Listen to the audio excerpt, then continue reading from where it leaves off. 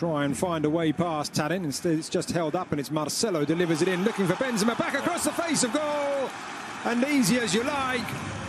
And it is 1-0 to the home side. Rodrygo, 6 minutes in, and Leganes' defence opened up. Poor defending, poor defending. Only two men in the boat, and 7-8 players from Leganes, and no one is marking. That's a lack of concentration, lack of intensity, I would say.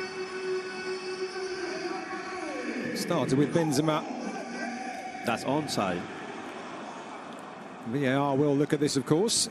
There is Benzema getting the second ball.